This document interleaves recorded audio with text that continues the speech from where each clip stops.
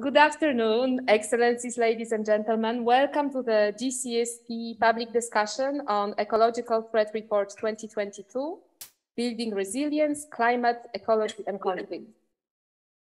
Welcome to the audience here in the room, but as well to all of you joining us online. There is a big group of you there and we are very happy to have you. My name is Brach and I'm Head of Human Security at the Geneva Center for Security Policy, and it's my pleasure and privilege to moderate this discussion.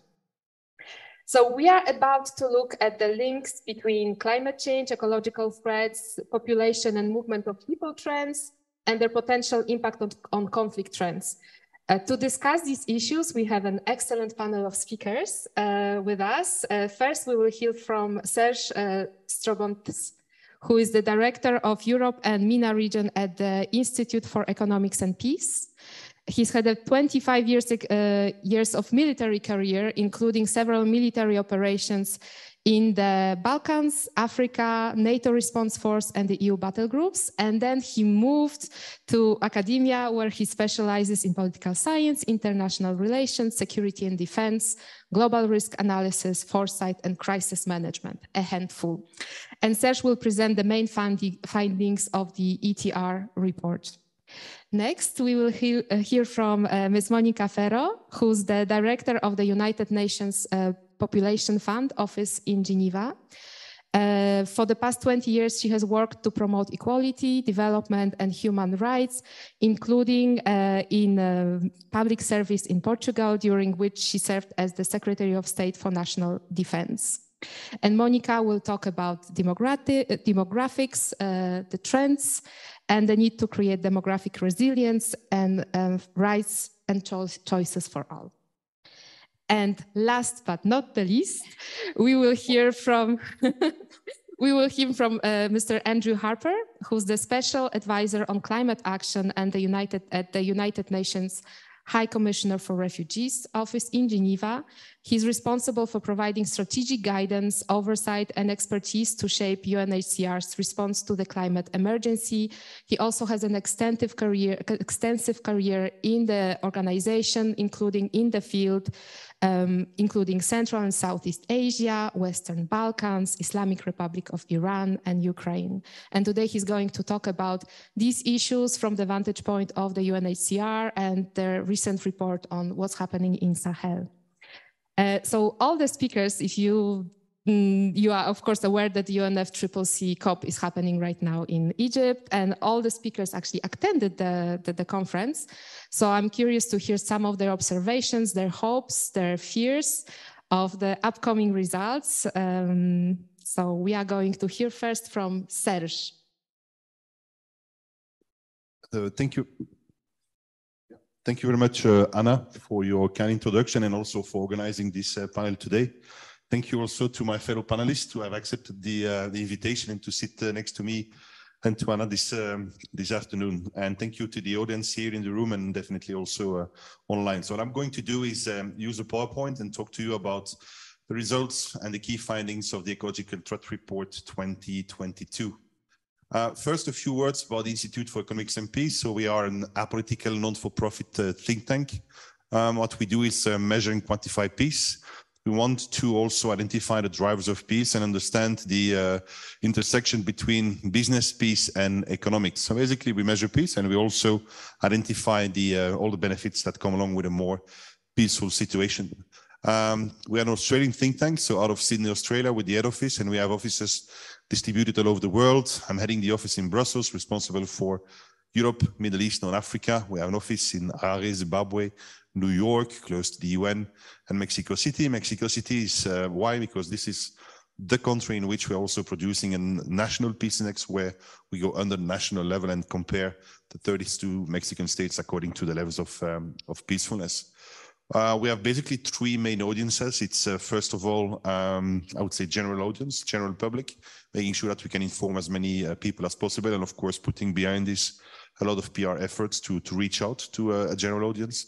The second one would be academic audience, making sure that the results, the facts, the figures, the analysis that we do are integrated into university courses. And we also develop our own, we are part of all master's degrees throughout the world. And thirdly, it's clearly the policymakers and decision makers making sure, like last week or this week at COP27, that they have the facts and figures and so also the analysis that allow them to really understand what's going on, understand the systemic evolution of certain crises, and also making sure that they can come up with the right legislation, but definitely also with the right decisions and right policies. So we are ranking, this is the third year that we are producing the Ecological Threat Report. This report is looking at the interplay between the effects of ecological threats. Of course, we understand that those effects can be or will be reinforced by the effects of climate change. But what we also see is that only the ecological threats can lead or will lead to societal collapse of certain states in the world today. We don't even need the extra effects or the aggravating, accelerating factors coming from climate change to reach this level of societal collapse in potential countries. So we have about close to 230 countries and independent territories on the report, but we are also able here to go at least one level lower.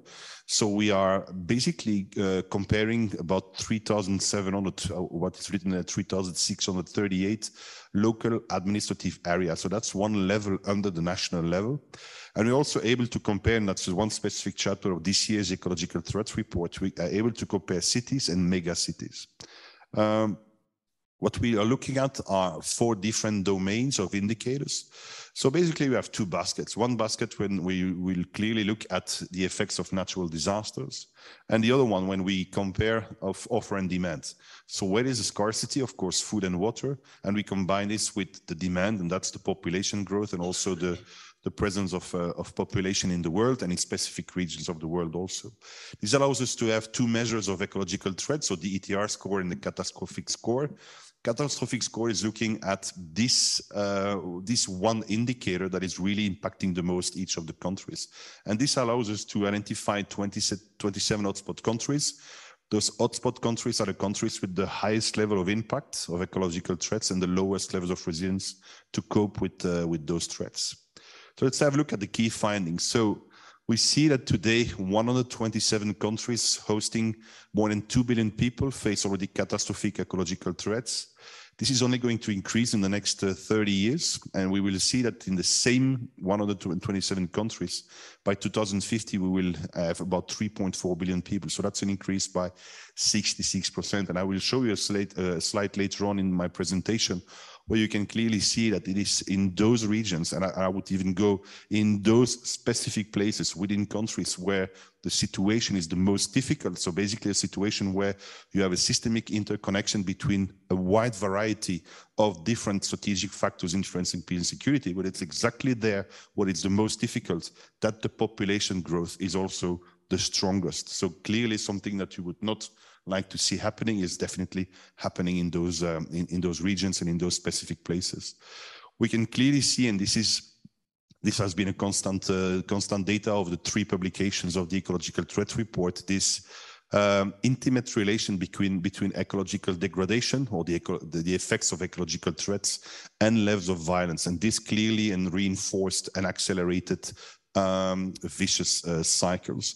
We can also see that when the ETR score is worsening, well, the levels of peacefulness are deteriorating, and we see that the vast majority of the countries that are on top of this ecological threat report, so most impacted, least resilient, are also within the bottom 40 of our global peace index, or the peace indexes that we produce also. So there you can clearly start to have a first appreciation of this interaction of different factors, all concentrated in certain regions of the world or certain countries of the world, all interconnected and all accelerated, of course, creating destabilization, lack of resilience, eventually conflict, and eventually for some countries, crystallization of some form of conflicts into terrorism or other forms of violence.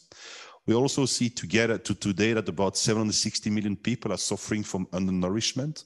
You will see later on that this is not a new trend, and this is not a trend that has been generated neither by COVID nor by the crisis in Ukraine. We can also see that, and that's a specific evaluation that we have made this year. It's about the perception globally of people. Do they really see climate change as something that is going to negatively impact their future? Well, we have seen that this perception is decreasing and is now just under 50%.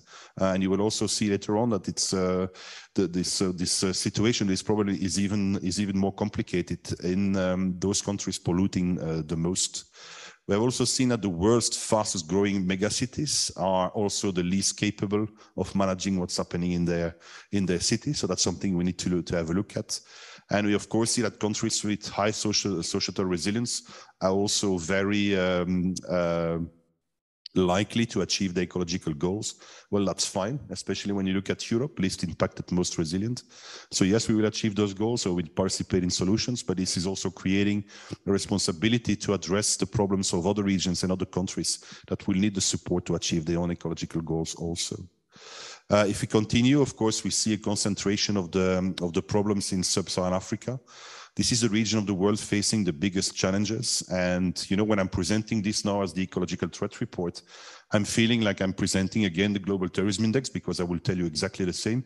Or if I'm presenting the Global Peace Index, well, of course, from a negative approach, where you would see a concentration of those countries at the bottom of the Global Peace Index. So that's clearly the region of the world where everything is interconnected, where systemic challenges are really creating a situation that is going to become, and is already today, in some parts of sub-Saharan Africa, is becoming unbearable. We see that almost all the countries, maybe except one, are facing already severe water stress. We also see that close to 90% of the people facing food insecurity are located in sub-Saharan Africa. This is also the continent or the region where you will see, and that's absolutely an inverse trend from the other regions of the world, where you will see an incredible increase of the population, up to 95% in the next 30 years. I will show you later on this table of the 15 countries who are going to double their population. Just take the example of Niger, located in the Sahel, of course, impacted by terrorism, lack of resilience and destabilization today. Well, you will see that the population, and it's already a problem today to take care of the entire population of Niger. They're going to almost triple the population in the next 30 years. So just imagine how much more this is going to create destabilization and intensity of the problems over there. We also see that 5 megacities with the largest population growth, and I think Nairobi is the one with the largest population growth in sub-Saharan Africa. Well, 5 of those megacities are located in sub-Saharan Africa. We also see that 6 of the 10 least peaceful countries, so the bottom 10 of the Global Peace Index, 6 countries are from sub-Saharan Africa. It's not written on the slide, but the Global Terrorism Index is explaining to you that the epicenter of terrorism today is in the Sahel region, is in sub-Saharan Africa. Almost 50% of all the terrorist acts in the world are occurring in sub-Saharan Africa. 35% alone will be of all terrorist attacks in the world are in the Sahel region, which is basically in 3 countries. We see that 2 out of 3 of hotspot countries are located in sub-Saharan Africa, and we also see that 7 out of 8 countries with the worst ETR score are also located in sub-Saharan Africa. So I think this list is really impressive and showing you the urgency to act in this part of the world. For almost all of our publications, you will find on our website called visionofhumanity.org. You can find there in open source all our publications in full text, maps like interactive maps like this. Also, this PowerPoint is available on our website. So clearly, first what you see there is the color code, and you see that the color code is not only national, it's showing you, of course, this comparison of these administrative units, but it's definitely allowing you to identify the hotspots. And of course, sub-Saharan Africa is there. You can also see some countries in the Middle East, North Africa, going down to South Asia. And of course, some of the hotspot countries also located in Southern America. When we look at the different regions, we can clearly see the largest impact there in Sub-Saharan Africa, followed by South Asia, followed by, that's a little bit far away from me, a third, I think it's South America, the third region most impacted. When we continue, if we look at the different country hotspots, so as I said before, 20 hotspot countries, and those are countries really facing the extreme ecological threats, but also the lowest levels of societal resilience. Well, those 27 countries are home today to 736 million people, and I know that You know, when we presented the first ecological threat report, we identified 30 hotspot countries in which 1.2 billion people were living. Well, clearly, when you have a country in which you have high impact, and it's not only high impact of ecological threats, but high impact of several indicators or several strategic factors influencing peace and security, and at the same moment this country cannot take care of this impact, well, you can just imagine that those people are at risk. Of course, of the combination of different elements are at risks of moving. Of course, we know the figures, about 85% of the people will try to move just for a short period of time and a short distance, but you will still have 15% of people who might want to find another or better future somewhere else or in another place in the world. So clearly there, those hotspot countries are those that we need to keep an eye on or to start intervening in, and we need to do this in a systemic way for sure. Clearly there, that's another identification of the national hotspot, the 27 national hotspots, so clearly a concentration there, as we already explained before, in sub-Saharan Africa. So now we look at the different ecological threats. We can talk about food security. We see today that 41 countries are facing extreme food insecurity. That's about 830 million people. Again, there, sub-Saharan Africa really overrepresented, and I think it's really, that's an amazing figure. What's happening today in sub-Saharan Africa, it's 14 times higher than the MENA region that ranks second on this ranking. So clearly, it's not only, they're not only position one, but it's also outbound compared to the other regions of the world. Of course, there is a link there with low peace and low resilience countries. We see that 92% of the people being food insecure live in such countries. And we have also seen that the largest deterioration since 2019 occurred in countries like Colombia, Syria, Ethiopia, and Mozambique. As I explained to you before, this is a trend which changed as of 2017, so before COVID and before the Ukraine crisis. But of course, those two global crises have influenced also this phenomenon which already started before and is now, of course, reinforced by those two different crises. When we look at water security, we understand that basically food is a byproduct of water. And in the global launch, we worked together with an NGO called Too Good To Go. And I was really impressed by the way they were presenting, because they were basically explaining to us that everything that you take, that you can eat, is representing a certain amount of liters of water. So since then, every time I eat an apple, I'm realizing it's 70 liters of water I'm taking into, or that were necessary also to produce this apple, for example.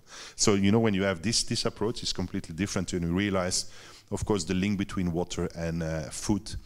We see that more than 1.4 billion people globally are exposed to extreme levels of water stress, and that's in more than 80 countries. There again, Sub-Saharan Africa, South Asia, Latin America, suffer from the worst water stress, but we also see that this water stress will emerge and generate also even in Europe. Of course, we have the examples like Greece, Italy, Portugal, the Netherlands for different reasons. I can also relate to my own country, Belgium, where, you know, we put so much concrete on the soil that it's almost difficult to capture any form of water in my own country. So we're also facing, especially in the northern part of Belgium, facing water stress just for another reason, but we're also facing the same type of reason. I've also seen that this has been a trigger for more and more conflicts over the past 2 decades. And of course, countries like Iraq, Somalia, Yemen have been at the heart of those conflicts for water of the past 20 to 30 years. We see that on certain streams, on certain major streams, just like the Mekong or the Nile, damming has been organized, and of course that's going to be positive for a certain amount of people, but it might become negative, and not only for security reasons, also for survival reasons, for a huge number of people. And you see it's 300 million for the Mekong and 200 million for the Nile living downstream of those dams. When we look at the population growth, that's exactly what I explained to you before. If you follow the yellow line, so the yellow line is the low peace countries, well, you see that it's in those low peace or lowest peace level of countries that the population growth is the strongest. And really, when you go down to those administrative units, we can clearly see that it's in those specific places where the situation is the worst that the population growth is the most intense. And that's clearly something that you need to take into account, because it's already very difficult today, so just imagine what's going to be in 30 years from now. As I promised you, the 15 countries that are going to double, or at least double their population in the next 30 years in Africa. you know, Niger, Angola, Uganda, Somalia. You already know what the situation is there today. Just imagine how this is going to impact that. When we look at natural disasters, we see that Asia Pacific is most impacted at the moment, followed by Sub-Saharan Africa, Central America, and the Caribbean. We have also seen that the cost, or the average cost of natural disasters, has quadrupled over the past 40 years. So where on an annual basis natural disasters would cost 50 billion in the 1980s, it's above 200 billion today. So there again, we see that ecological threats reinforced by climate change has a very strong economic impact just by the price that you need to pay for those natural disasters. And we know that they come more often, and we know that they are more intense than they were 40 years ago, and this is only going to grow in the coming years. Flooding is the most common natural disaster since the past 40 years, with more than 5,000 events over the past 40 years. And we also see that of the 27 hotspot countries, well, we have seen that for countries of Afghanistan, Haiti, Tajikistan, Nigeria, and Mali, so not really the most resilient countries, as you can imagine. Definitely most of them countries really in deep forms of conflict also. Well, we have seen that the biggest increase in natural disasters were for those countries. So you can clearly see there again a concentration of everything that is going wrong in the same places.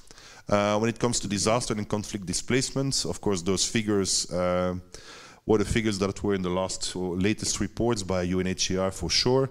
I think the real figures now, especially with the effects of the Ukrainian conflict, we passed the mark of 100 million people displaced in the world, and higher than that also. Of course, there is a combination there of conflict and natural disasters, which are generating this displacement. But as those two elements are closely interacted, basically it doesn't matter why people are displaced, and we all understand, I think especially on the panel, that it's a combination of different factors that is forcing people or moving people to really get on the road and move. So we need to also have a systemic solution there to make sure that we can take that into account. Usually, displacements for natural disasters are short-term, but it all depends on the level of resilience of your country. In last year's Ecological Threat Report, we compared Japan and Haiti, who had faced the same type of natural disasters. I don't need to explain to you that the answer to that in Japan was completely different to the potential or the lack of, I would say, approach that you would have seen in Haiti, and therefore, Japanese could go much faster and quicker back to the country or the region of origin or place of origin, where it's still chaos in Haiti today. Now, when you look at the largest conflict displacement in 2021, it's still Syria, Ethiopia, the DRC, Afghanistan, and South Sudan. And of course, the neighboring countries are those receiving the most refugees. So we're talking about Lebanon, Jordan, Turkey, Uganda, and of course that's more than 6.5 billion people in those countries. Of course, also imposing a stress on those different countries. And of course, we also took some very low percentage of displaced person in Europe, but we all know that this is definitely creating a political problem in Europe also. About the climate survey, so down by 1.5%. About 48% of the people globally think that climate change is a global concern for them and is going to impact their livelihoods in the future. Those more aware of, more concerned of this are the Southern Americans, with 65%. The lowest in the MENA region, 27%. I can assume, or I guess, that people there have other more pressing stresses that they need to address, and maybe other incentives that they need to take care of. And we also see that Sub-Saharan Africa and South Asia ranked other indicators like war, terrorism, crime and violence before climate change. Now, when you look at those figures, you see that from the 4 largest polluters, well, in two countries like China and Russia, the perception dropped, and you can clearly see that in countries like China, it's just above 20%, and in India and in Russia, it's about 35%. So clearly there is an effort that needs to be done in educating people in the effects of climate change and making sure that the population, they also understand that this is going to have an impact, already having an impact on their livelihoods. When we look at mega cities, we can clearly see a continued trend of people leaving the countryside and going more and more into cities. We all understand I'm not going to rent a nice flat in the city center, just going to create extend the city, so the city at the margins of the cities, not really in the best, live in the best conditions there. We can also realize that those cities are not really, don't really have the financial assets, so also the management skills to cope with this increased population, but also all the other societal aspects of such increase in population. So of course, crime, violence, health, air pollution, quality of the air, a lot of different aspects that they cannot really absorb or take care of, and therefore only reinforcing a problem that is already existing. We see that today we have about 34 megacities. This is going to increase to 47 by 2050. Again, there a concentration in sub-Saharan Africa and also Asia and South Asia. And we can clearly see, I mean, the figures are showing that really the management of those megacities is going to be more and more problematic in the years to come. And I think one of the figures that we published in the ETR was figures coming from the OECD that by 2050 only air population in those megacities is going to cost about $8 trillion per year per year. So just there again, a huge economic impact by not taking into account or inaction on climate change. I think I'm pretty close to the end of my presentation. So we're not only proposing facts and figures, of course, we are trying to also bring some policy recommendations. So we clearly identify that current policies will not be enough to reverse the deteriorating environment of the poorest and least peaceful countries. So clearly there you need extra help, or you need, as I said before, for those who will reach their ecological goals. Well, there is also a responsibility there to help others. We can clearly see that the countries with the highest resilience will manage their way, but therefore this responsibility. What we also see is that, and I think I tried to generate this perception through my presentation, we are facing systemic challenges. We need systemic solutions for that. So you need to organize the analysis in a systemic way also. So you need to organize your multilaterals. You need to organize basically the tools that are dealing with the challenges in such a way that it's making a systemic analysis possible. And as an institute, we are proposing, of course, solution in this way also. And we're doing a lot of research in system thinking. And then I guess the easy solutions, the micro water captures projects or the refoliation projects. What we also see is a discrepancy between these very highly strategic implementation plans and funding. We're talking about billions there, sometimes millions. And of course the low levels micro credits for micro projects. But those are usually also providing the right solutions. We can talk about sand dams. That's an investment by $50,000 to maximum $100,000, but you can really have a solution for over 50 years by doing so. Really low key, low level, low investment level. And then you have these mega strategic ones. What is in the middle? We miss something there to really manage this at the meso level. So that's another incentive that we put on the table there. So that's the end of my presentation. So more than happy to take questions at the end of this panel. You can follow us on our global social media. As I said, on our website, visionofhumanity.org, you have access to all the data, the maps, the PowerPoints. So yeah, thank you very much for organizing this, having us again here at GCSP. It's really a nice tradition, and thank you. Thank you so much.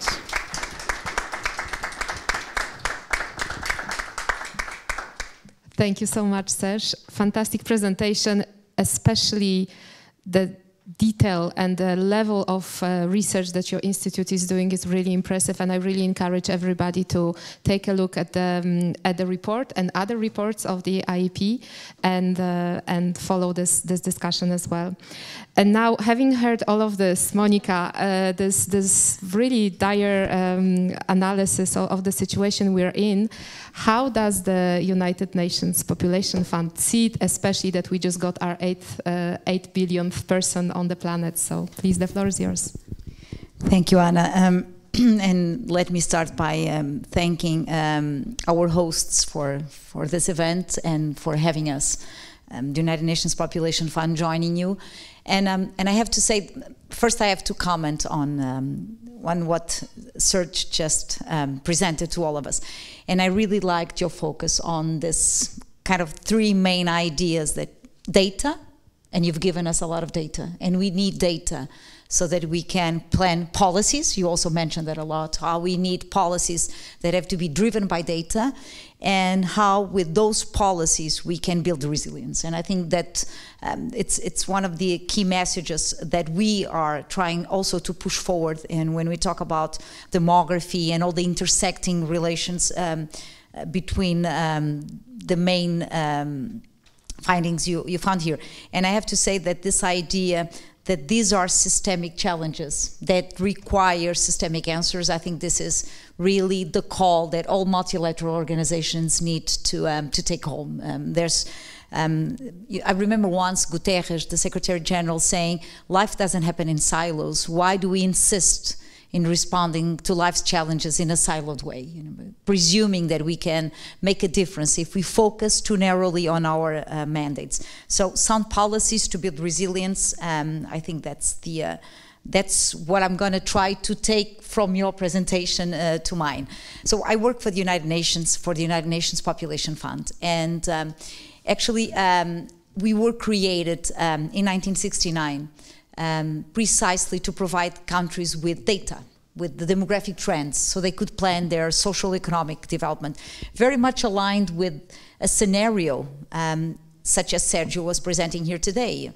If you remember, in '68, there was a book published called The Demographic Bomb that really put the whole world in alert. You know, population would grow faster than the resources available, so we would reach a moment where there was not enough food to sustain the population, social chaos, political turmoil, conflict.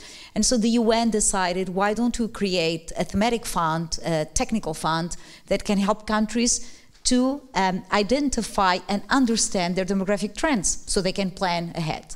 And this is why we were created. Of course, and this is why also we are the agency that today still helps developing countries in conducting the census. You know, counting population in your country and counting it in a very granular manner, it's probably the most complex operation you can undertake in peacetime.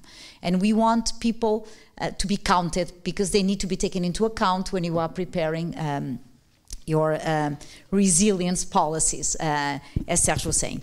So, and of course, as time moved along, we are still focusing on numbers, but numbers are people. Numbers have people in it. So we also started to work on the drivers of these demographic trends, and this is why you will find UNFPA as the Sexual Reproductive Health Agency of the UN.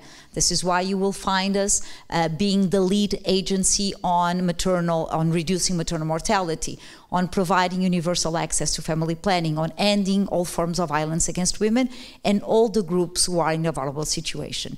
If you allow me to steal the mantra of the SDGs, when we say a world with more dignity for all without leaving no one behind, this is what we do. We focus on the ones who've been left the furthest behind so they can also reach the threshold of dignity that we want for us all. And we can do it because we know who they are and we know where they are.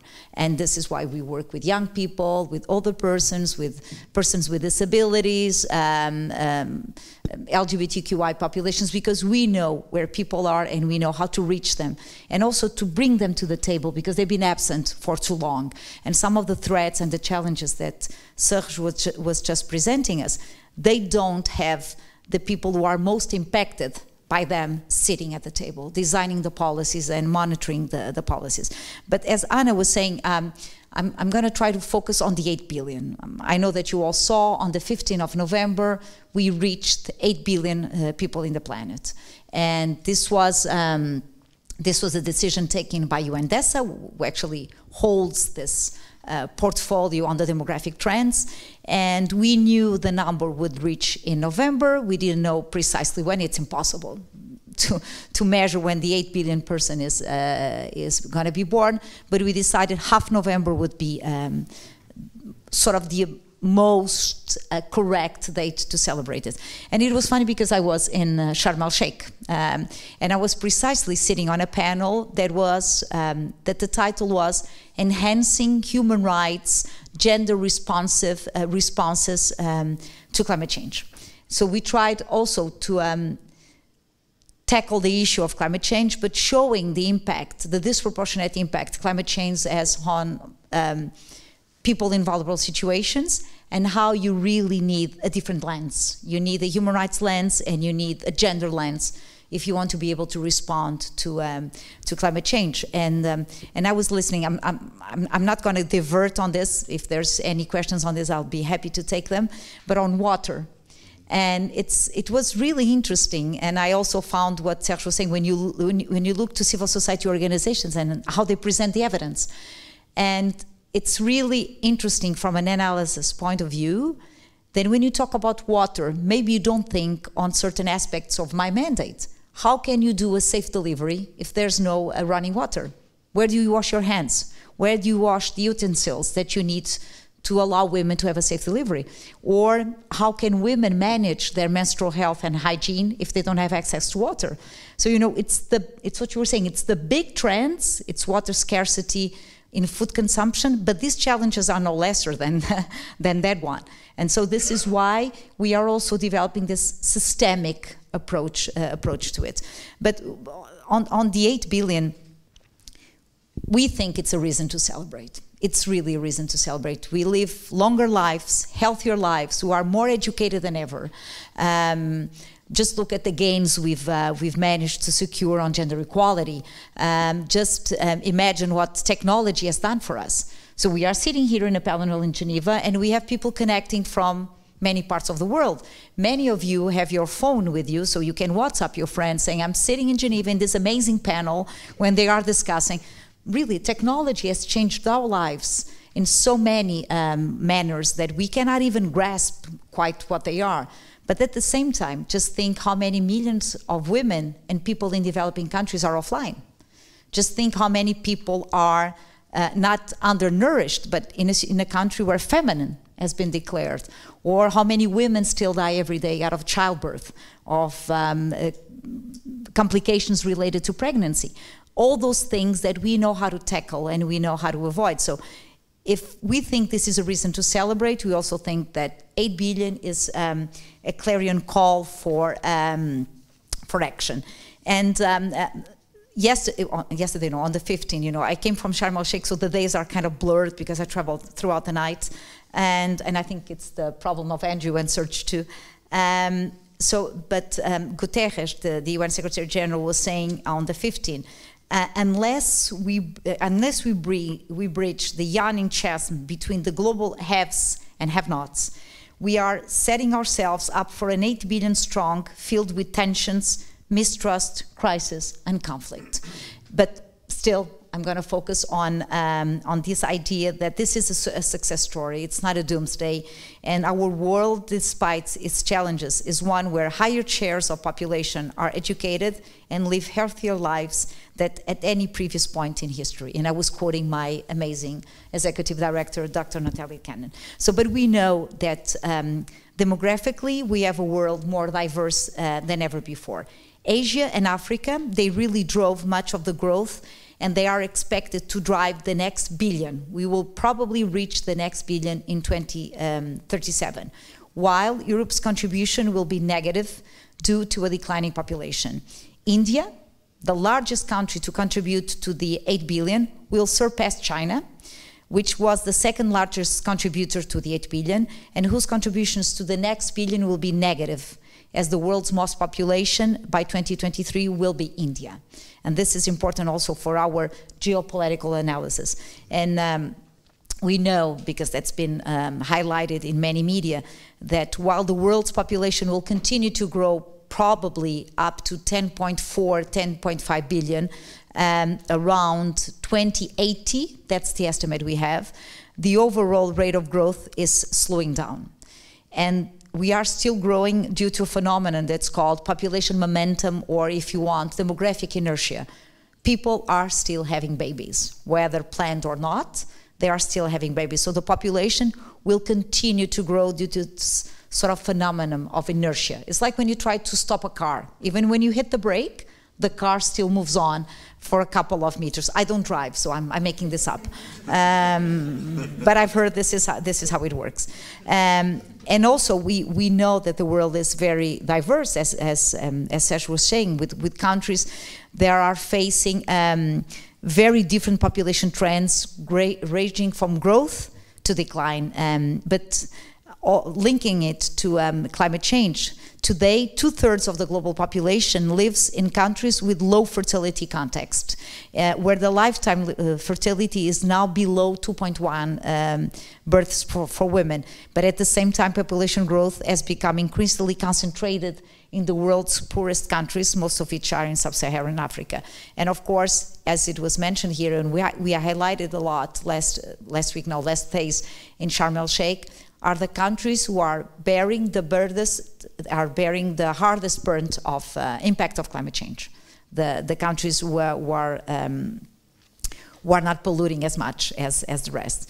So when we try to explain the very complex linkages between population, sustainable development, and climate change, we know that a rapid population growth will make eradicating poverty, combating hunger and malnutrition, and increasing the coverage of health and education systems. It will make it more difficult, and also achieving the SDGs, especially those related to health, education, and gender equality. Also, slower population growth, if you maintain it over several decades, can help to mitigate this environmental degradation, conflating population, we know that, but conflating population growth with the rise in greenhouse gas emissions, it ignores that the countries with the highest consumption and emissions are countries where the population growth is already slow or even negative. Still, we focus on them. And we also know that each time we reach this threshold of another billion, the world asks itself the same question: can we sustain it? And the truth is that if you look back, history has shown us that yes, we can. We can accommodate more people in the planet. We just need to think systemically, have data, and build better policies. And you also know that the pace of population growth has been declining since the 70s. It's taking us more years to reach each billion, and this is something that you need to be mindful. And since 2020, the rate of population growth has dropped below 1% for the first time. So we are growing less than 1%, due precisely to what I was saying, the demographic inertia of the population. Let me just give you a couple of data very quickly, because all the data is available. If you go to UNDESA, or if you go to our web page and you look for UNFPA and you look for the 8 billion, you can find all the trends there and how we are seeing the trends. But 2/3 of the global population lives in countries or areas where lifetime fertility is below 2.1 per woman, as I was saying. The population of 61 countries or areas are projected to decrease by 1% or more between now and 2050. Ongoing to sustained low levels of fertility, in some cases elevated rates of immigration. More than half of the projected increase of the global population up to 2050 will be concentrated in 8 countries, as Serge was mentioning: the Democratic Republic of Congo, Egypt, Ethiopia, India, Nigeria, Pakistan, the Philippines, and the United Republic of Tanzania. And countries of sub-Saharan Africa are expected to contribute more than half of the increase anticipated through 2050. And of course, we also know that lower and middle income countries and low income countries have contributed to the majority of the 8th billion, especially when you compare it with upper middle income and high income countries. And if you try to project already into the 9th billion, 920 million will live in lower middle income and lower income countries, the number we need. More than 400 million will be people 65 years and older. 150 million will be from 15 to 29, and the population of children aged 14 and younger will be declining and contributing negatively to this number. Our call, if I may say on this, and following what Anna said in the beginning, is we have the data, and we know that if you don't give rights and choices to people, if you don't allow them to make informed decisions about their health, about their dignity, our health will suffer, our potential will lay dormant, and our contributions will never materialize. It will be a lost opportunity for development. But we do need to focus on numbers, and numbers matter so that governments and societies can develop the infrastructures and provide services. And I often give this two very clear examples. How many schools and hospitals do I need to build? And where should I build them? This is why you need the data.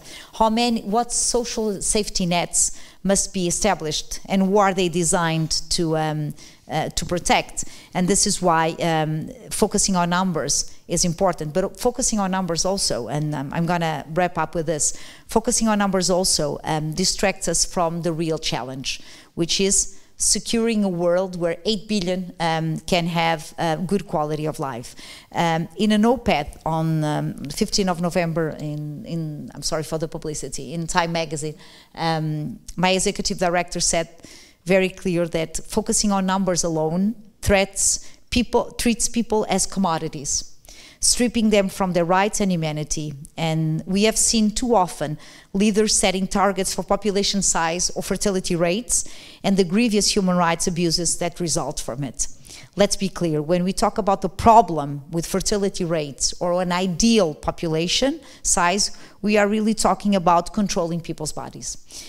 We are talking about asserting power over their capacity for reproduction, and you have many examples of it, whether by influence or by force, from policies where families are paid to have more children, to egregious violations like forced sterilization, often suffered by ethnic minorities, indigenous peoples, and people with disabilities. So we know that past population milestones have been met with panic, that the number of people in the world will deplete our natural resources and fuel humanitarian crisis and climate change. And as I was saying, these fears have at times led to coercive demographic policies. Not only these policies are ineffective, but they also undermine people's human rights and can be dangerous for women and girls around the world. I was saying in one of the events that we had last week that one thing that surprises me, and I'm talking with decision makers, with people that inform the decision making, one thing that constantly surprises me is the surprise of governments and other stakeholders when they see the demographic trends. Because if there's a social science that's quite predictable, it's demography, because we work in long-term cycles. We work in 10 to 15 cycles. So these trends shouldn't come as a surprise. What these trends should lead countries to do is to identify the trends, understand the trends, and decide how they can adjust their societies to fit those trends. There's no demographic trend, good or bad per se. All trends are a starting point, whether the trend is that your population is increasing or your population is decreasing. And this population policies, as I was saying, they are too often focused on controlling women's bodies and controlling their reproductive rights. And I have something to share with you, but I think you are all aware of that. Women will not allow it. Societies will not allow it. We need to find a new way of dealing with these trends. We need to prepare our societies for the trends. It's the other way around. We need to understand the data that was given to us here today. We need to understand how you can invest in human and physical capital, how you can invest in health, education, infrastructures, technology, to help countries raise productivity and thereby supporting the growing populations. But at the same time, you also need to look at populations where the decrease in numbers related to a shrinking labor force will impact on their social welfare systems. So the idea behind these numbers and behind providing these numbers is that countries can anticipate trends, they can build good policies based on these trends, and they can design their development policies according to the population they're going to have, not according to the population they would like to have, because there's no magic number. That never existed. Those numbers are often created to justify certain policies. No agency, no UN agency will tell you the ideal is to have this many of people or those many people. The ideal number is the population that you can secure with dignity in your country, that you can provide the conditions so they can live a healthy life. And if I may end on this note, if I can zoom in on these policies, enabling rights and choices for everyone, it's really the way forward. It's not by controlling bodies and controlling fertility rates that you will be able to tackle your challenges, because also, even in countries that try to do it, the effects of such policies, they violate human rights. That's the first thing I want to say. But they also don't have a short-term impact, because everything in demography happens in long-term cycles. And this is quite important when you think about demographic resilience. It's about creating societies that fit people, not trying to hammer the number of population you have in your country so they can fit your infrastructures or your policies. And this is why we focus so much on reproductive rights, on reproductive health, because we see it often as the bargaining chip when you are scared because you didn't plan for the population that you have. And this is why we say no trend is good or bad. You just need to be prepared for that. And you have the data. You have the analysis done by think tanks, by civil society organizations, by institutes such as this one. You just need to take into consideration those trends and plan for it. And climate change, of course, bears a burden on this. And one of the keywords, one of the key sentences I heard last week, it's not last week, it's this week, I'm sorry, I'm really still messed up by all the flights, in Sharm el-Sheikh were advocates saying, a person is not a unit of emission or consumption of greenhouse gases. A person is an entity with human rights. And again, think twice if you think that the people who are polluting the most are the ones living in developing countries with the higher population rates. It's just thinking twice and taking all the data that we have in front of us. Thank you, Anna. Thank you so much, Monica.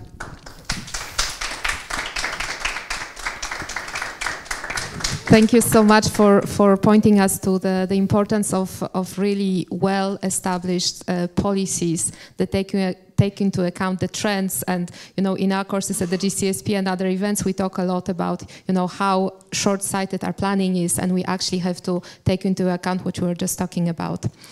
So now, last but not the least, we will give the floor to Andrew, who has a short presentation, so we are waiting for it to be uploaded. And I just wanted to reassure you that I'm looking at my phone, not because I'm rude, but because I'm checking for any potential comments or questions from the public online. So I'm getting them on my WhatsApp. So also a call for public online to send us those for the Q&A. But now, Andrew, the floor is yours. No, thank you very much. And thank you very much for the invitation to be here today. I probably, I don't really have to say very much after the comprehensive discussion so far and all the data and points that have been made. So what I'll probably do is try and keep this relatively short, and just hopefully there'll be some questions that come through so we can drill down into what people actually want to discuss. But probably further going on to both what Serge and Monica mentioned, what UNHCR, the refugee agency, is particularly concerned about is that the title of this is Resilience, Climate, Ecology and Conflict. But what happens with conflict? You then have violence and then you have displacement. And given the very uplifting discussion and prognosis that Serge was able to give, I think it's obvious that we have to be much more prepared for an increasingly unstable and chaotic world.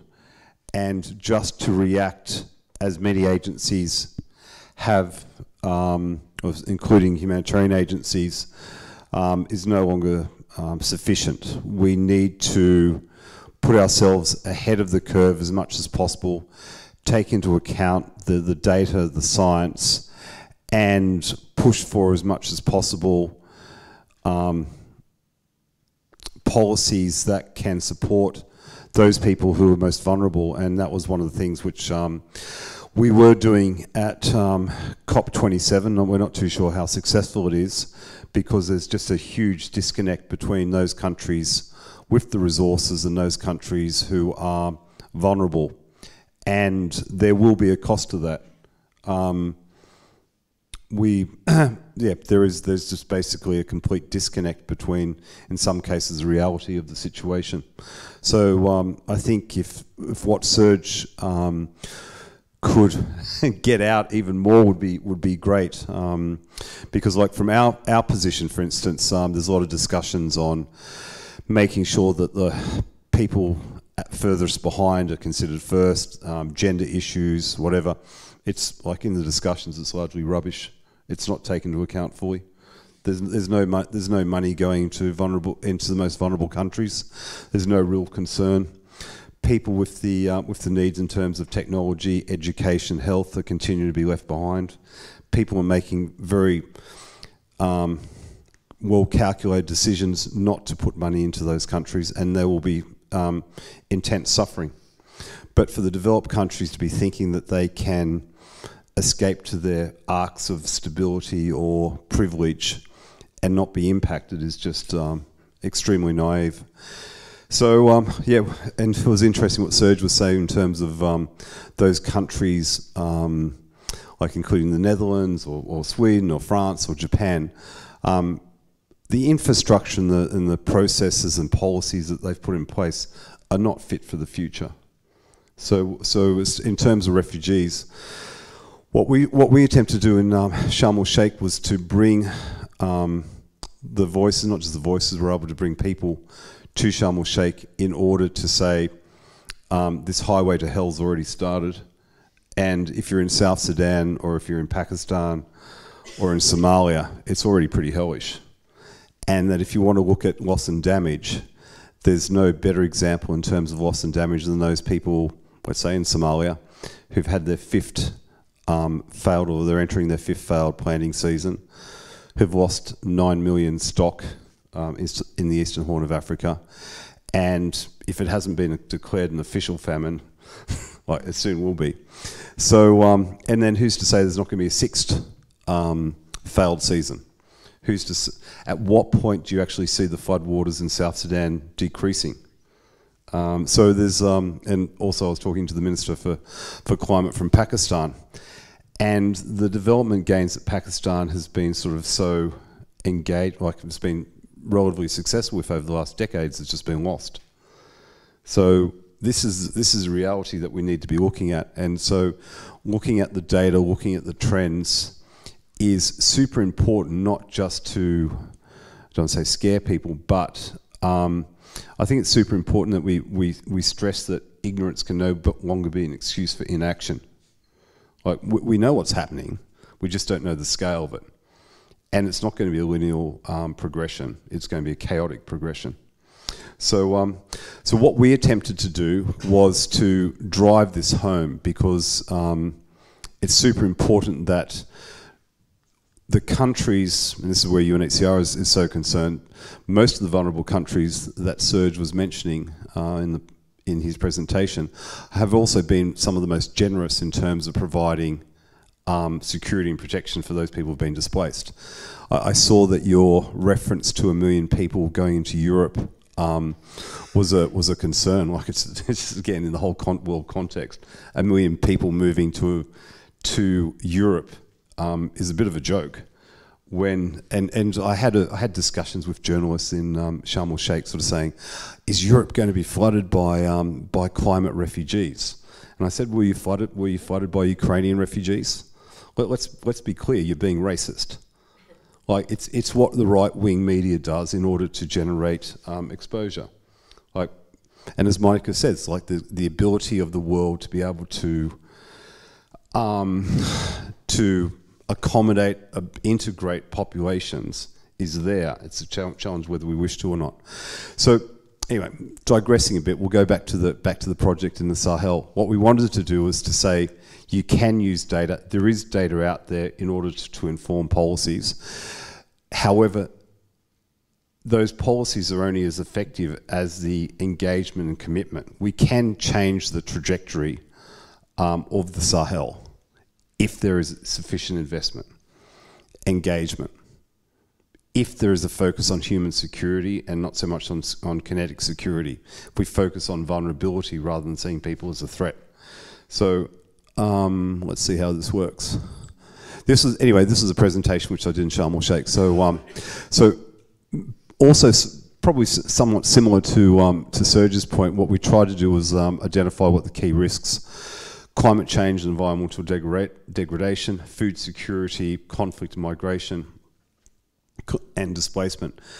And so the key element here is to try and avoid just avoid on reaction and to try and anticipate.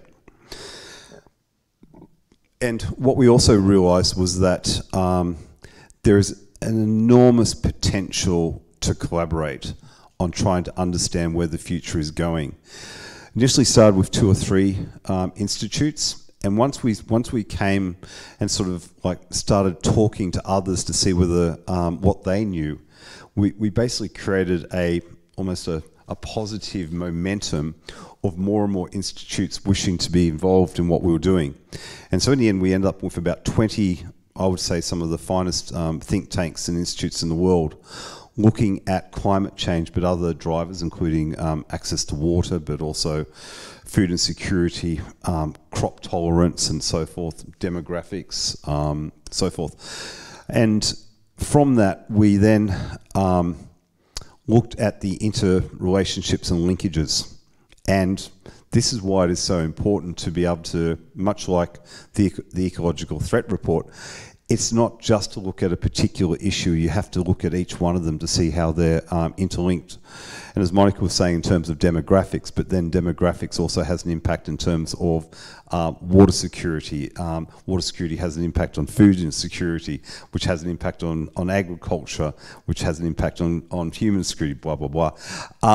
And so against each one of these, we have to figure out, okay, if the population in Niger is going to double by within the next 17, 18 years, if you've also got rates of desertification, which is going, and you can also do calculation of that, and if precipitation is going to become increasingly erratic and infrastructure is also going to be damaged, what are the steps that we need to be doing now? So you start doing your backcasting to see how can you build up the resilience.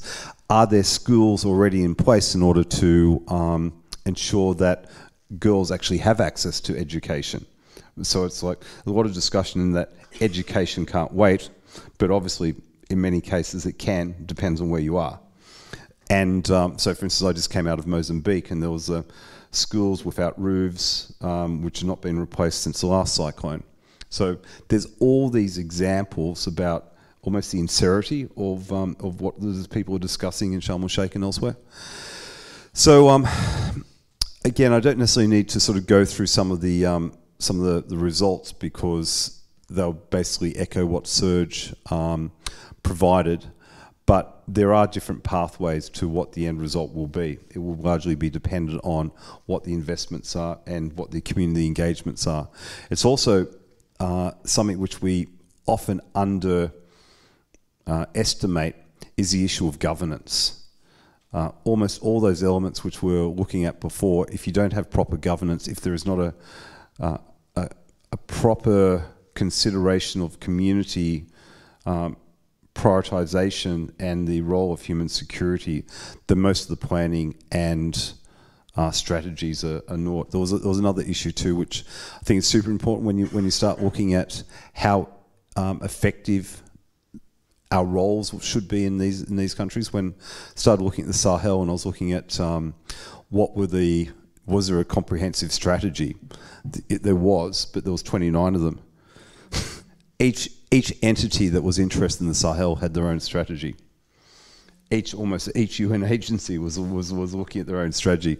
So this also we're able to bring sort of like a reality check and sort of say, come on guys, you need to get your act together, because the consequences are one of failure. And I think we've seen that consistently in many areas within the Sahel. So some of the elements there don't necessarily need to push through that. Yeah, so that was basically it. Like we can have a better understanding of the future by working together. It then has to be based with very solid community consultations and prioritization. I'll give you an example of Mozambique, where I spent 2 weeks before going to COP, and you've got 1 million people which have been internally displaced by the fighting in Cabo Delgado. You've got a country, Mozambique, with limited resources, who's been extremely generous towards integrating refugees, but at the same time you've got a $4.7 billion LPG extraction project in the north of the country. When I was asking some of the local authorities in the north, which are basically within stone's throw of where the expatriates were landing before they get taken out to the site, I was saying, what are you benefiting from this? And they said, well, we could have a health centre. And they didn't say, what do you want? They said, we can have a health centre. And the population didn't want a health centre. They said they wanted the bridge. And so this is like, and I said, but what about, like, where is all the money going to? And they said, we're not seeing it. We don't know. No one's talked to us. But they said we could have a health centre. So whether it's going to Maputo or whether it's not even sort of being transferred, we don't know. But this is, so if you want to look at insecurity and the drivers for insecurity, it's just a total disregard for the 8 billion people who find themselves in these vulnerable and developing states. If you don't take their considerations into account, of course you're going to have insecurity. Of course you're going to have a reversal of development gains. And of course you're going to have a situation where we're going to be losing many parts of these areas. Thank you. Thank you so much.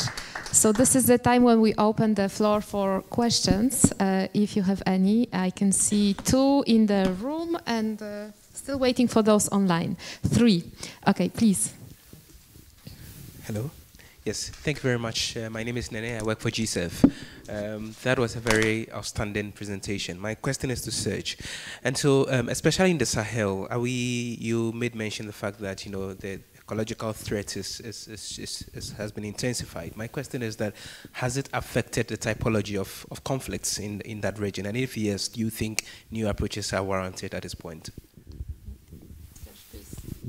Thank you very much for your question. I think what we see there is, as I tried to explain in my presentation, combination of different factors. So we clearly see that this is one of the regions, of course, where different forms of or different types of ecological threats are impacting, of course, reinforced by the effects of climate change. And we therefore see this combination there also generating more conflict and generating also destabilization. So a little bit like, both the other panelists were pointing out, what we're looking for a region like the Sahel is, of course, to mitigate the impact. I mean, we can, different forms, maybe even think about reconstruction, but definitely also increase the levels of resilience. And of course, we see that the Sahel is not the epicenter of one form of conflict, which would be terrorism, which I would consider more as one technique, tactical procedure used in other forms of conflict that could be called insurgency or whatever you want to call it. But the reason why those international terrorist groups or these international insurgencies are so successful in destabilizing the entire region, not only Mali, Burkina Faso, Niger, but also Togo, Benin, going down, trying to find access to the sea through Côte d'Ivoire or Senegal, for example, where they get quite nervous about what's happening in the region. Clearly, the success of those international organizations is linked to the lack of what we would call resilience, and of course lack of positive peace. And also resonating on what you said, Andrew, I think you mentioned a lot of the 8 different pillars, all different aspects of positive peace. when we would look at low levels of corruption, when we look at better levels of governance and sound business environment, free flow of information, development of human capital, and equitable distribution of resources, good relations with your neighbors. So when systems, when countries are investing in all those 8 different pillars, we see a positive peace transformation, and we see more resilient societies, which of course will be less prone on being impacted by all those different factors, generating some form of destabilization, and definitely creating an environment in which, let's call it, negative forces would be able to thrive. And of course, you find them back in the Sahel, you find them back in the Horn of Africa, you find them back in some in the north of Mozambique, for example, where this is not the first time in the history of Mozambique, for example, where a natural resources has been exploited but never redistributed to the population, not even to the country itself. So populations there also know that from the past and start reacting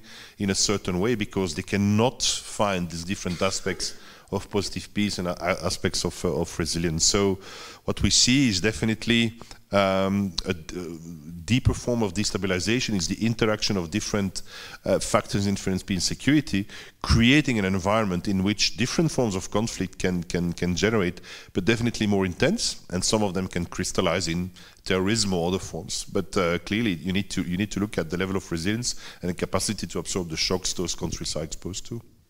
Thank you, Serge. And I was seeing Andrew taking some notes. I don't know if you want to take. Yeah, I think like it's also easy to say terrorism because it just rolls off the tongue, particularly when you talk about Sahel. But then you've got to say, okay, why are people joining these groups? Is it natural that they wish to join these groups, or is it an expression of the inequality which is going on? And so I've been there. I have spoken to people who have been not necessarily, who have been challenged by what's going on. And often what we're seeing with climate change is it is exacerbating the structural inequalities which are there. And even if you look at, for instance, the herder-farmer conflicts, you've got a rapidly growing population, as both what Mónica and Serge were saying. You've got decreasing capacity of herd sizes because of the limiting of transhumance routes, but also limiting of access to surface water. And then you sort of say, okay, why do people have cattle? A lot of it has to do with the bride price. And if you're impoverished, if you're not part of the clan that have got the cattle in order to get married, then you're pretty upset with life. And so what you do have is an attraction for many extremist groups to say, well, if we get rid of the bride price, this will be much more equal for everyone to get a wife, participate, have a family. This is pretty important. So you have mothers who are sort of saying to their sons, go for it, because there's no other way which we can actually get married here. So I'm not saying that's always the case, but you've got to understand the community dynamics in these situations. Is the structures in place at the moment going to support or inhibit peace? And this is where also, when you get states engaging, often developed states engaging in these disruptions, which again climate change is driving because it's what's existed in the past won't be viable for the future. You have to understand what are the situations at the moment. If you see where some of the biggest attacks in terms of these terrorists, it's in the market towns. What are the market towns about? The market towns are about cattle. So again, I'm not saying this is always the case, but there are examples there that if you wish to understand the reasons for why there is insecurity, you need to talk to the populations and see what are their fundamental concerns about their future. Thank you. Thank you so much. Siobhan, I'll give you the floor.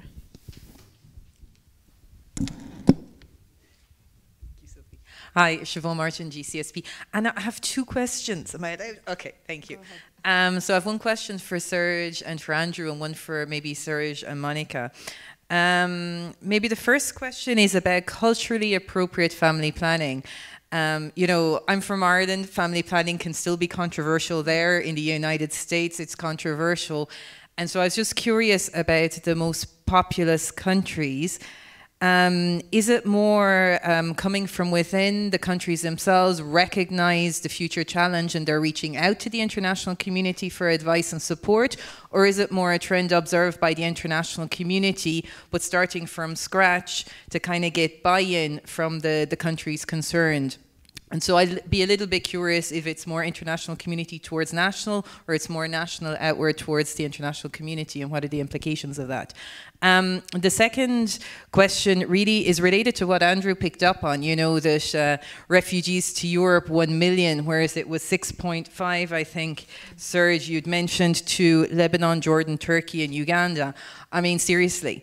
You know, Europe is so developed, we have a much better capacity to integrate refugees, and when you see the countries who are integrating the majority, who themselves are in a pretty unstable situation.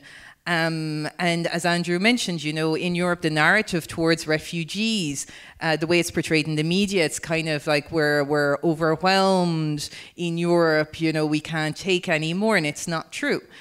So what needs to be done to change the narrative? Can the narrative in Europe be changed? Can there be more of an opening, especially given the aging populations?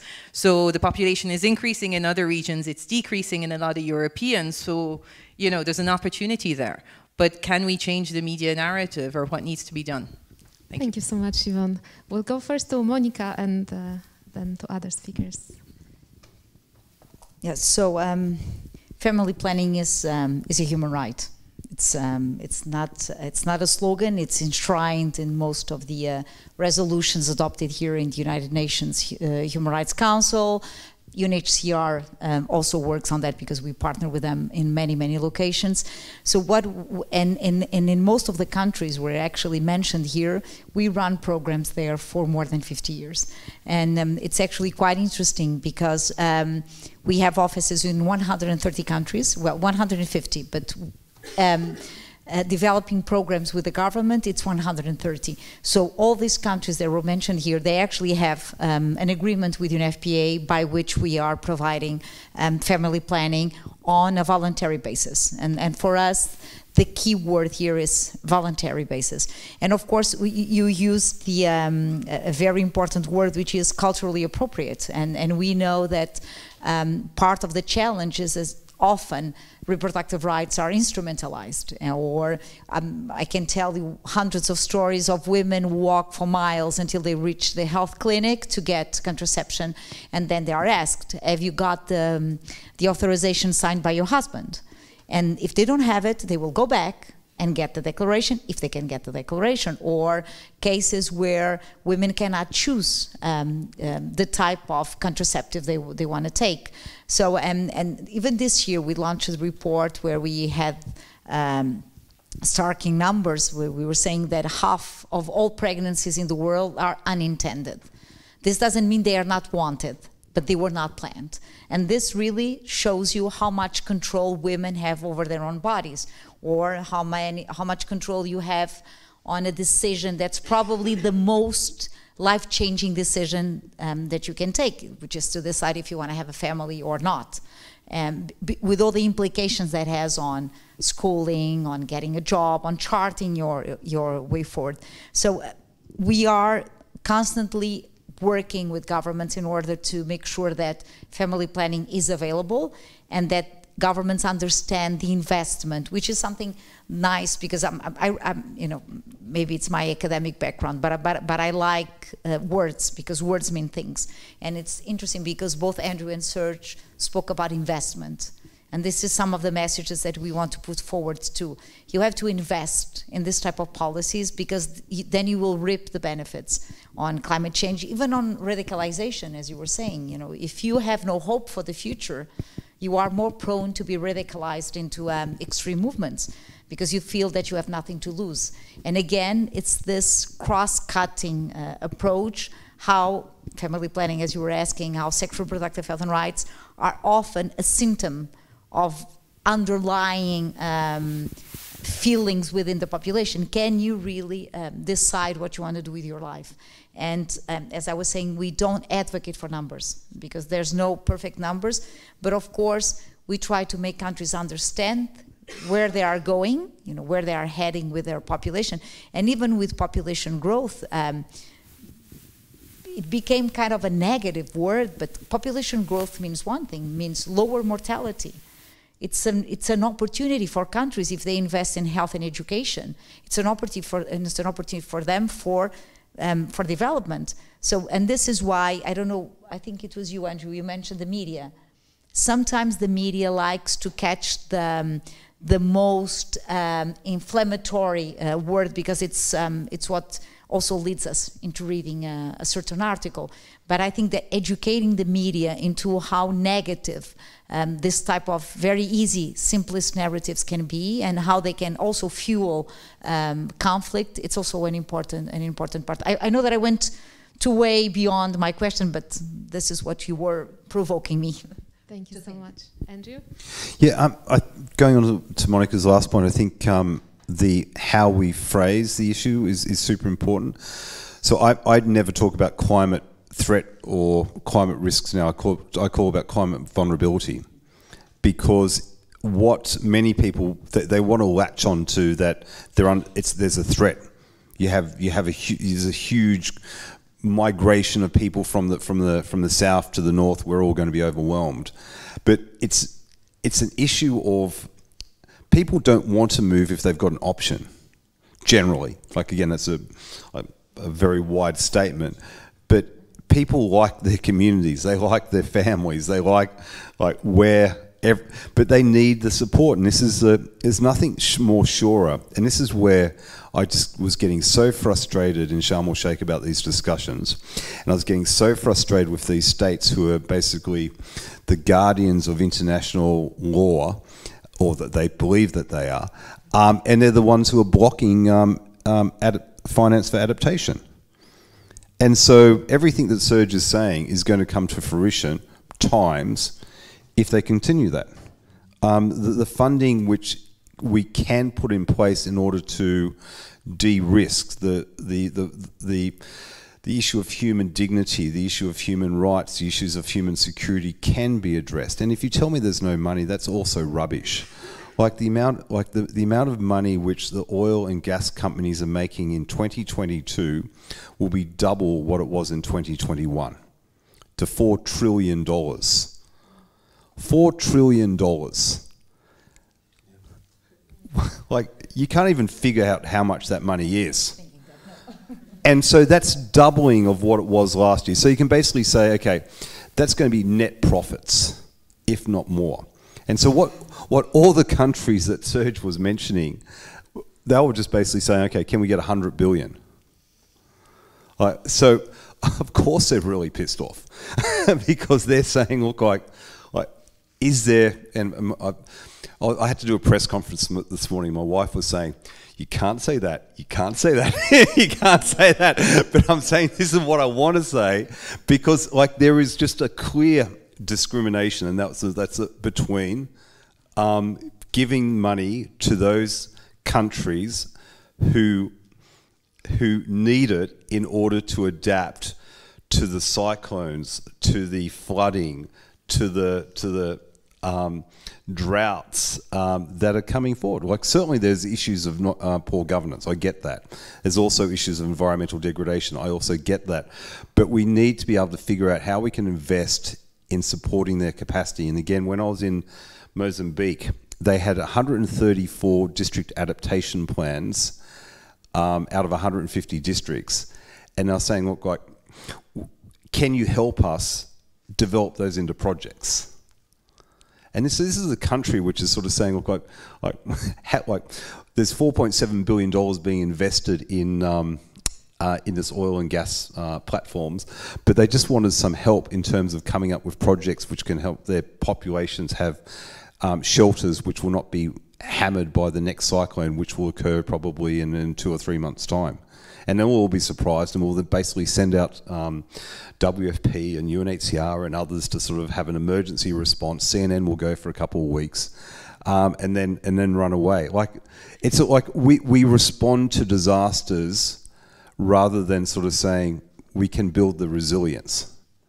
And this is where we all have a responsibility. So I think like the Geneva Security, the Geneva Center for Security Policy, it almost like, I like to focus on the human security.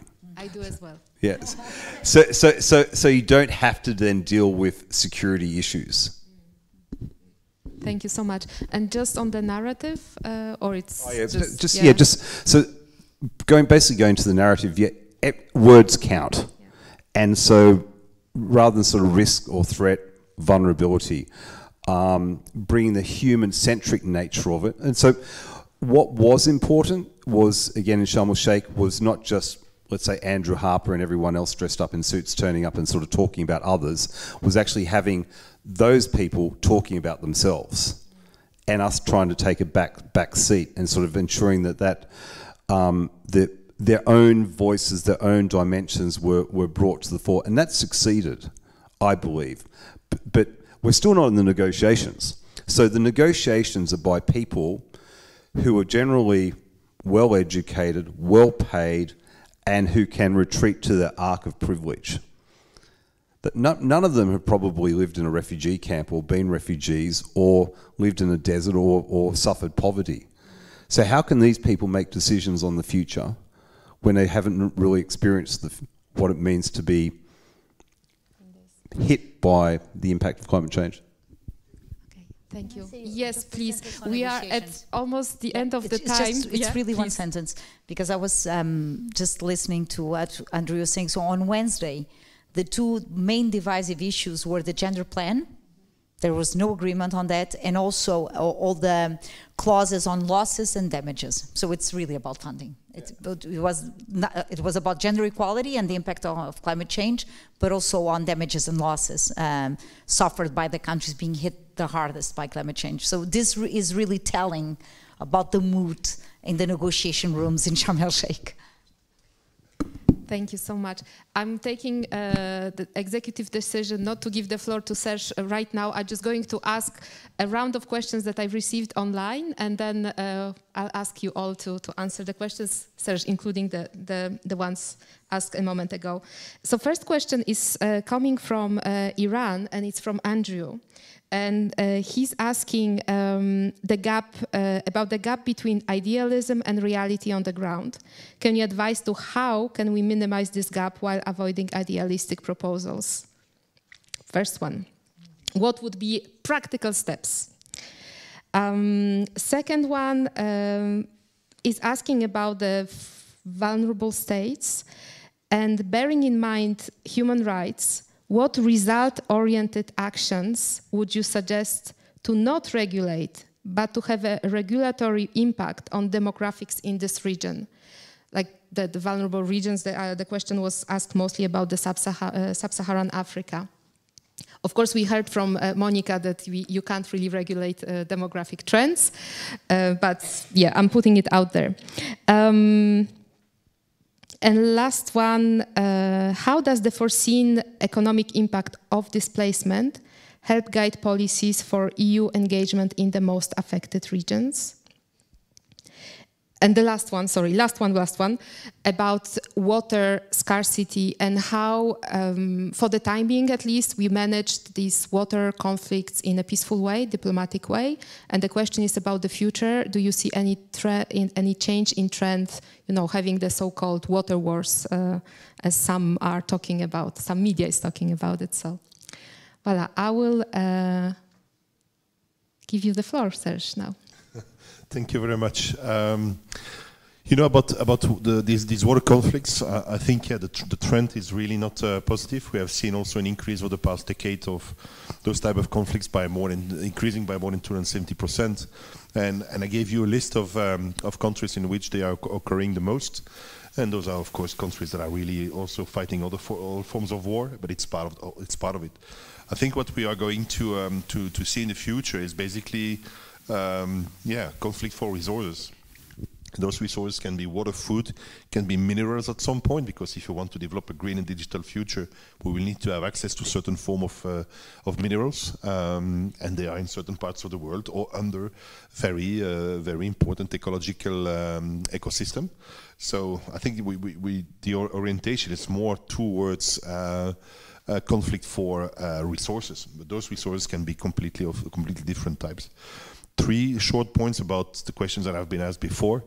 I think, you know, to come back to what you said, and also what Andrew said about that, we need to realize that, you know, the vast majority of the people getting recruited and working or be active in those terrorist groups in Sahel region, the MENA region, or whatever, they are not like those crazy ideological jihadists. Those are people who try also to have a better life. That's the reason why, for example, in the MENA region, Tunisia was providing in numbers and in percentage compared to the population, the largest contingent to the Islamic State. They're not more crazy than others over there. It's just like when you go through 2 socio-economic revolutions and you're worse off after the revolutions than before.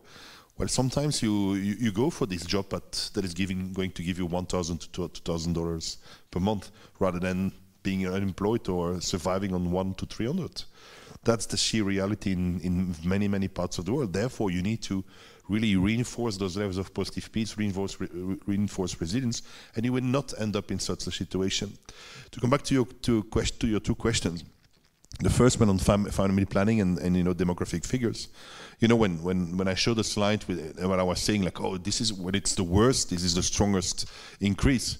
On the same slide, you will see that in the countries most peaceful and most developed, this is where it's the lowest. So I think the solution for family planning, without imposing it on people, is making, I would say, regions, countries more peaceful and more developed. And basically, you know, I'm from the Institute for Economics and Peace, so countries having high levels of positive peace, this is where you need to invest in. And automatically you will see that magically those figures are going to go down. To come back on your last question, I think it's a very important question. Is this focused on the golden billion? Focus on the West. You're absolutely right. When you look at the figures of the absorptions of refugees that we have taken in Europe, it's absolutely, and we have the capacity to do so. When you look at countries in the MENA region, other regions, what they have absorbed without having the capacities, and just it's absolutely mind-blowing. And I remember the first edition of the Ecological Threat Report, you know, when we spoke about those 1.2 billion with the potential to move, we received reactions from the displacement community who told us, you cannot write this because this is going to generate even higher walls in Europe. So it's really a political problem. It's really this idea to organize migration. And I think, to come back on this, Europeans have populated the world, and I prefer to use the word populated, not to end in, not to use other verbs that could also describe what we did throughout the centuries.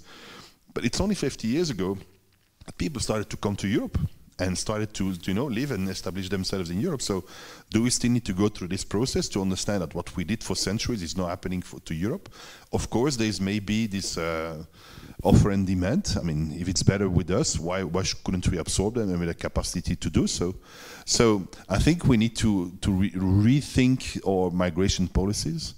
We need to really accept the fact that people are coming towards Europe, and we need, as you have pointed out, we need to identify those very positive aspects that migration can. We need to have a positive view on migration, and I think, just to give you an example, I've been driven around in taxis in Sweden, in Belgium, and other places by people who had 1 or 2 engineering degrees, but came from one part of the world, and they could not, those degrees were not recognized in Europe.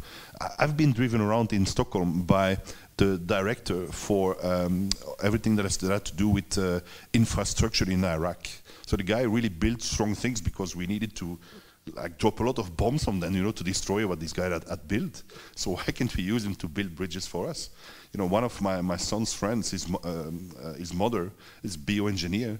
She's doing daycare for children because she cannot work as a bioengineer, although there is a necessity for bioengineers in Belgium. How stupid is this situation? So that's what we need to look at. We need to make sure that, and that's same thing for terrorism. Terrorism in the West, it's less than 1% of the impact, but the focus, as you say, of CNN and others are on this 1%.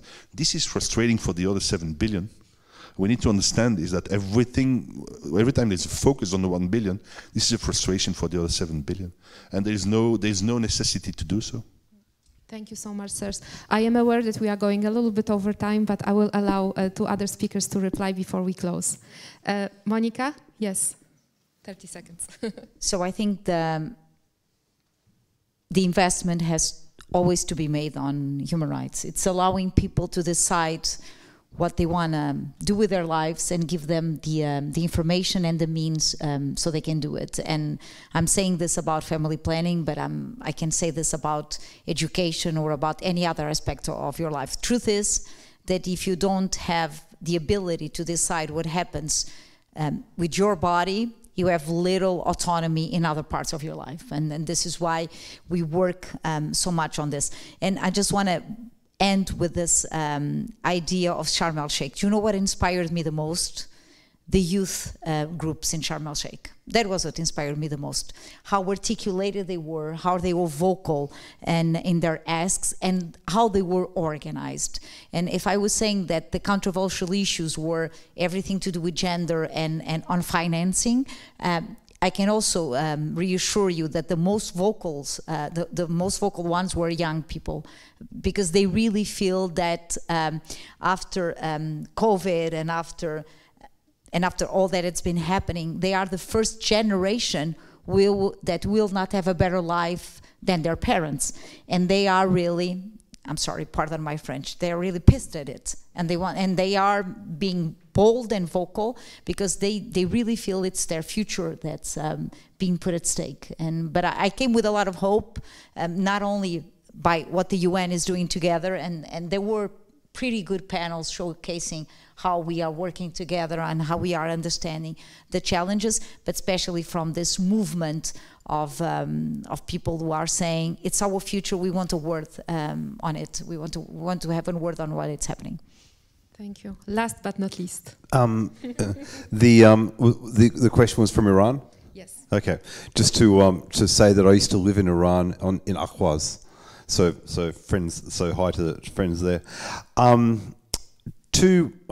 Okay, answering the question, we need to have more realistic data and be honest about where we're going.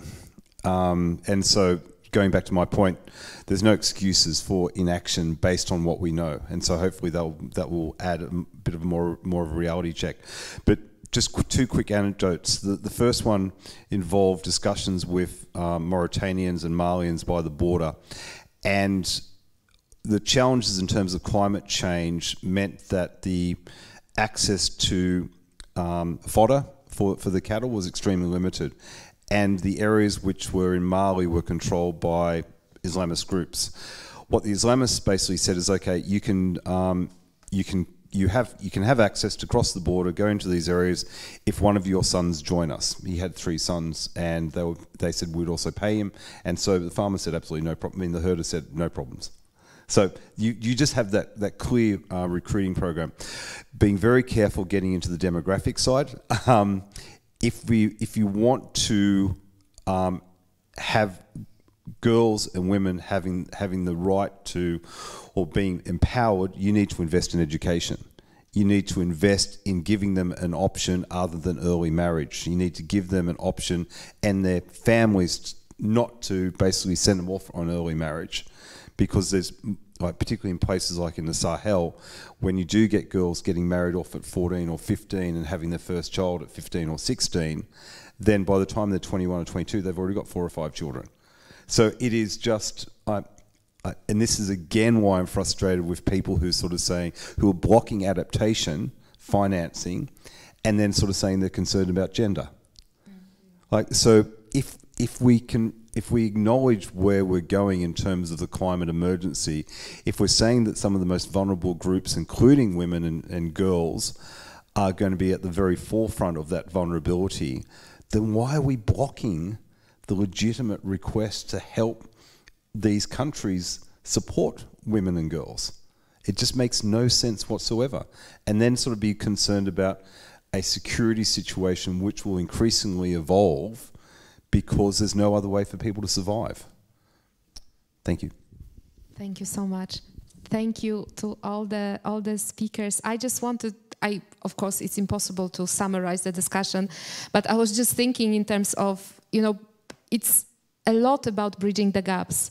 First of all, between the haves and have-nots. Secondly, between the global level and the community level, as Serge mentioned. And finally, between this siloed approach and the systemic approach that we all really need. So I just wanted to thank you so much for taking the time, coming back from Egypt and rushing to the GCSP to participate in this discussion. I wanted to thank so much Serge and the Institute for Economics and Peace for this collaboration on these events. You are going to have other launches at the GCSP of the Terrorism Index, of the Peace Index, so look out for those. And I wanted to wish you all an excellent rest of the day and the weekend, and really hoping for some positive news from Egypt. I know that there are, we're not being very optimistic, but I do hope that something is going to happen there that is positive. So thank you so much again, and I wish you all the best. Thank you.